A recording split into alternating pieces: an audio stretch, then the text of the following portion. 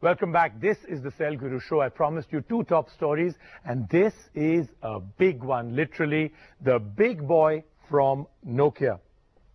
Nokia introduced its X-Men army to the world at the Mobile World Congress this year.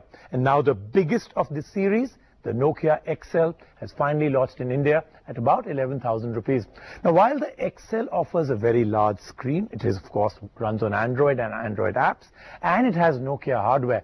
The game being played here is at a whole different level. This is a business strategy at a completely different level. This is Nokia playing the rebel, playing up and against and with the Android army, and also this is Nokia's attempt to break from the shackles of the only Windows domain. Tough things to do all at once, and we'll start off our review with the design. The handset itself follows Nokia's current design ethos of minimalistic style and very, very bright colors. The Nokia XL is on the thicker side and feels heavy, but very solid in the hand. But remember, it weighs 190 grams. The display at 800 by 480p is a 5-inch display on this Nokia XL phone, but it isn't going to win any awards for clarity. It's a decent viewing experience, just not awesome. The colors of the tiles look bright, the touch is smooth, very smooth. Now, the main attraction of the Nokia XL is, of course, in its operating system, which is built on the Android open source platform. There is no Google Play to access Android apps, but there are third-party app stores to make sure you get the app you wish for. In fact, the big myth is about the fact that you can only get the apps from the store that's made for this. I'm going to just demonstrate to you how you can actually get apps from third parties onto the phone. Go to Nokia Store. Search for the desired app. You'll find most of the good ones there anyway.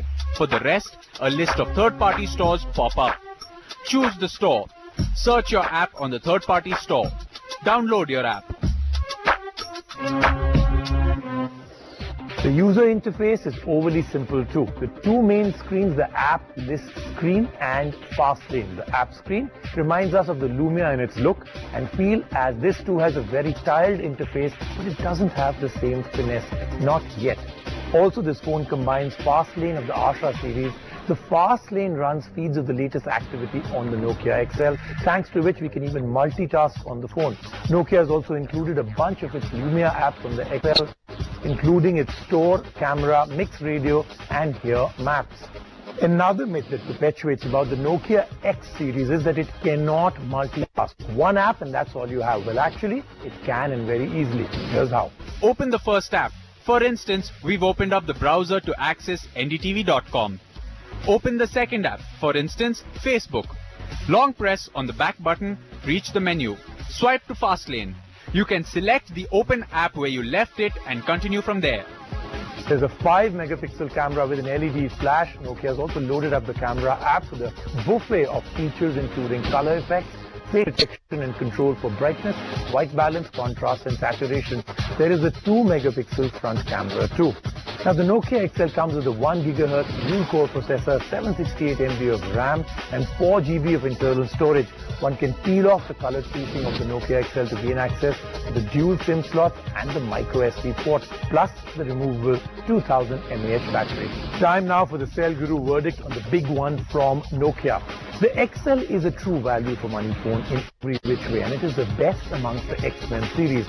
Now, it does lack that true Android feel and charm, which is why if you're thinking that's what you'll get, do try it once at a shop before you buy it. It gives you the best of both worlds, Android and Windows on one large screen. So what's the final thing I have to say? Well, I would say Nokia, pursue this. Don't give up on the X series. We're really looking forward to what you can do the next time. And speaking of the next, let's move on next to Techometer, where we have two brand new phones and a tough verdict.